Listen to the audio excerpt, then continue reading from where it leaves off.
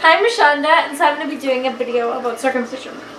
So, I'm so sick of hearing people say that, oh, I circumcised my son so he's not confused when he's older when he finds out he doesn't look like his dad. It's like, okay, so your husband and your baby are comparing each other's penises.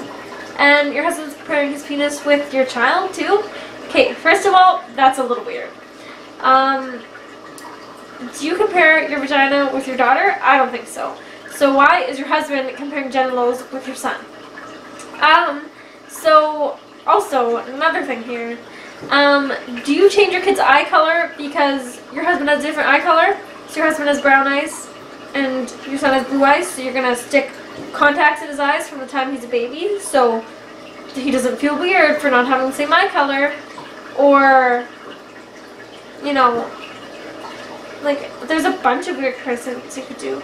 Like, if they're not the same height, so your son's going to be so sad and depressed because they're not the same height, or your husband's bald and your kid has hair, so what are you going to do? Like, shave his hair off for the rest of his life and make sure there's no prickles or anything, so that they match? And like,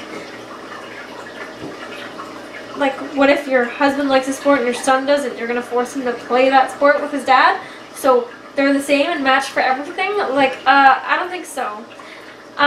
You don't have to match your parents. You're your own person. You should grow up with a whole body to do what you wish to do with. And also, you should be able to grow up, you know, with your own brain. Not being brainwashed to be your father.